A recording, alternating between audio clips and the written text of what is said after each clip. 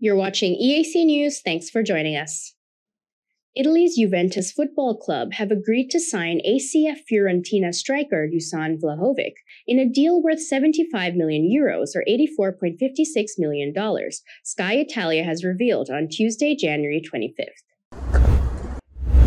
The deal would be the most expensive of the January transfer window so far, with Serie A joint top scorer, Serbian striker for Serie A club Fiorentina and the Serbian national team, Dusan Vlahovic, set to earn a reported almost €7 million per year in Turin. Fiorentina sporting director Daniele Prade has said on Italian television on Monday night that the club door was open for offer but set a price tag for €75 million.